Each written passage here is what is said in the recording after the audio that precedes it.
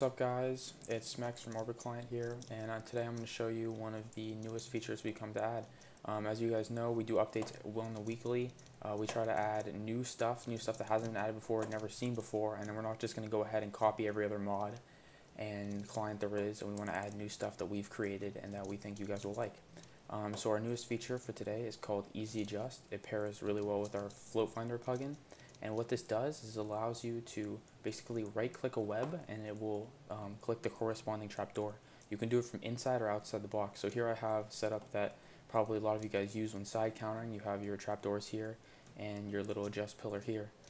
So basically what you can do is you can go up to a web, click it, and it will click that trapdoor corresponding there.